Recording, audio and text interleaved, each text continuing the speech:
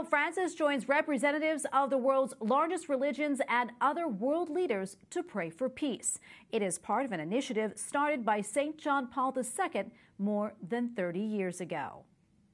Joining us now from the prayer ceremony is EWTN Newsroom correspondent Colm Flynn. Colm, so good to see you. So set the scene for us. What was this prayer for peace like? Good evening, Tracy. Well, today Rome has been called the international capital for peace as it played host to the World Day of Prayer for Peace, organised by the Sant'Egidio community here in Rome. They're an organisation of lay Catholics who are dedicated to prayer, peace and helping the poor. Now, the theme of today's meeting was "No one is saved alone, peace and fraternity." And this international meeting brought together representatives from some of the world's major religions: Islam, Judaism, Buddhism and of course Christianity. It all started at 4 p.m. today, Rome time, when the various religions got together in their different communities to pray. The Christians prayed in the Basilica just next to me here with Pope Francis.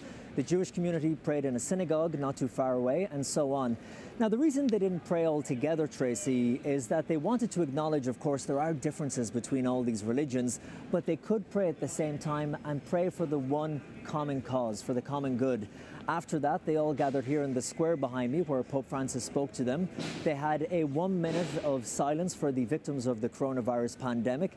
And then after that, the various leaders of the different religions spoke one by one. And earlier today, before we came on air, I spoke to Professor Leonardo Emberti Gialoretti. He is one of the main organisers of the event today. And he told me, Tracy, why this event today is more important than ever before. I believe that this pandemic has shown us that we are on the same boat. And when a boat is in a storm and you are together on the same boat, either you act together and drive a boat to a safe harbor, or you sink together. Colm, earlier this month, Pope Francis released his third official papal document on the theme of fraternity. Did his message today reflect the same theme? Yes, Tracy, it really did. Two of the biggest messages of the day were to build peace and to build unity. And the way His Holiness drove this home was he kept repeating the phrase, "Save yourself," and he used examples from the Gospel. He said, and I quote, "The gospel of save yourself is not the gospel of salvation.